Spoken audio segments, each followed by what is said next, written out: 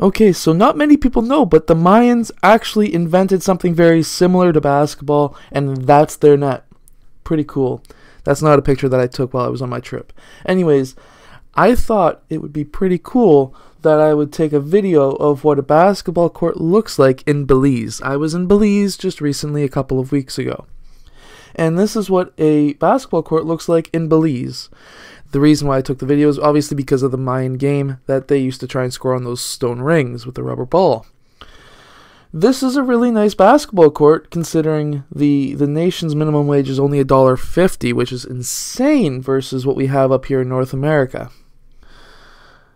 That is a really nice basketball court. I never got to have a chance to play on one in Belize, but if you were interested in what the world's basketball courts look like, now you know. That's what Belize's basketball courts look like outdoors. They look pretty nice. I was surprised.